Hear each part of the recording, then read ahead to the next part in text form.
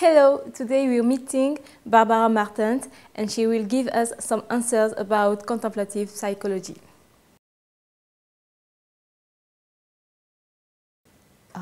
My interest in Buddhism goes very far. You know, when I was quite young, when I was in my teenagers' time, I was very interested to understand the nature of reality.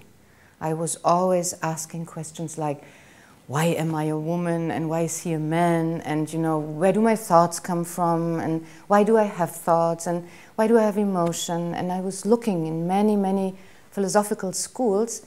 And then at one point I read a book of Trungpa, and that gave my first answers, and then I continued and continued and continued looking for the Buddhist view on the world.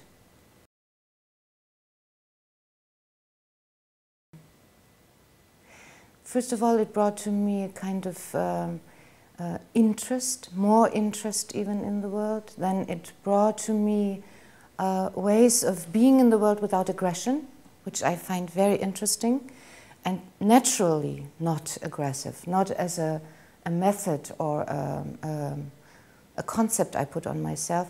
It brought me more peace of mind, and it also brought me more joy and humor in my life.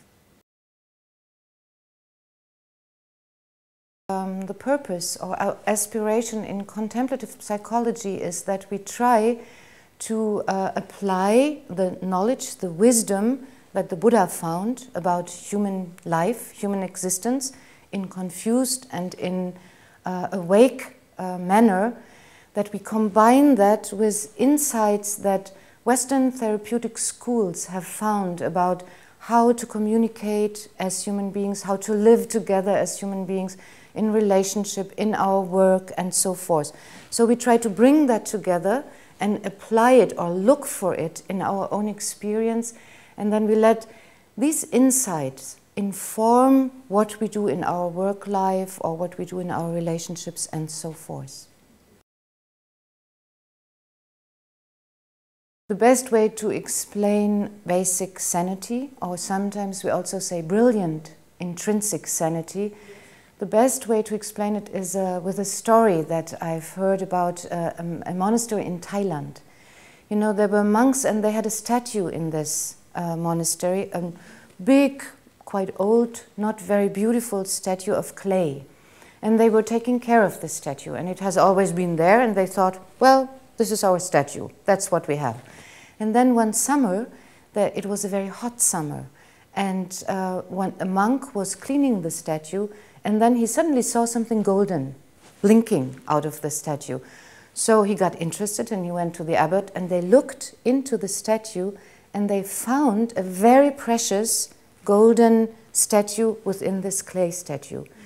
And when they made research, they found out that there was a time of war and of struggle when monks, at that time, it was actually several hundred years ago, when monks had put the clay around the golden statue to protect it, and not so that it doesn't get in the hands of robbers or that it doesn't get destroyed. And from the perspective of Buddhist psychology, we say this is the same situation that we are in. We have surrounded ourselves with the protection wall of habitual patterns that we once thought would help us to survive. And then at a certain point, we think this is who we are.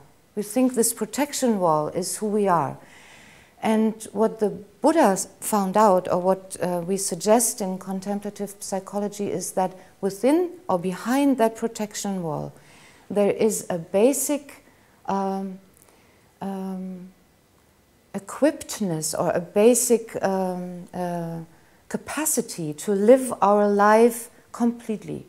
And that's meant by basic sanity. It's like this golden statue that we have that is independent of all this protection and habitual patterns we surrounded ourselves with. To discover the basic sanity is actually the purpose of contemplative psychology. First of all, that's an important and a very courageous statement to say basic sanity is what we basically are, and we have that as a birthright. to find out about that, we really have to explore. To believe it would not make sense. If we believe it, it's just another concept we put on ourselves. So how can we find out? How can we find out whether it's really true that this is something we all inherently have?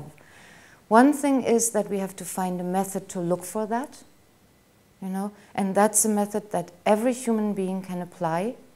We have to slow down and look deep into our experience.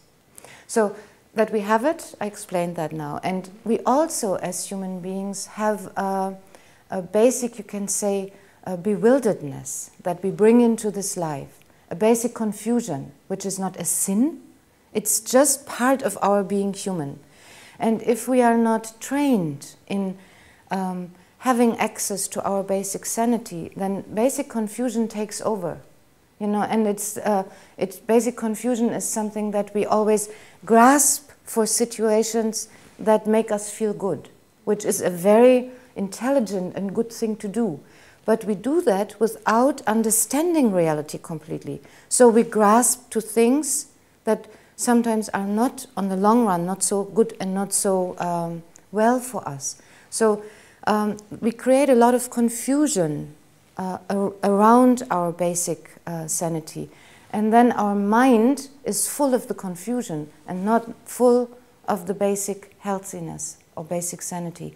And someone needs to come and tell us that we have it, and someone needs to come and tell us how to train in it. We cannot, it's easier if someone comes and tells us than finding it all on our own. We have situations where we are connected with it, you know, just without anybody telling us about it. It's when we see a beautiful flower, or when we have you know, I have children, I have 2 little children, and when they had these sicknesses that little children have, you know, they were sometimes suffering a lot, but when they came out of the sickness, they grew. You know, they really grew into like speaking or walking or something. So they needed to go through the suffering to develop something new. And it's the same with our growing as human beings when we are older. So we can find it in our experience on our own, but if someone tells us about it and tells us how to train it, we can have access quicker and it's more stable.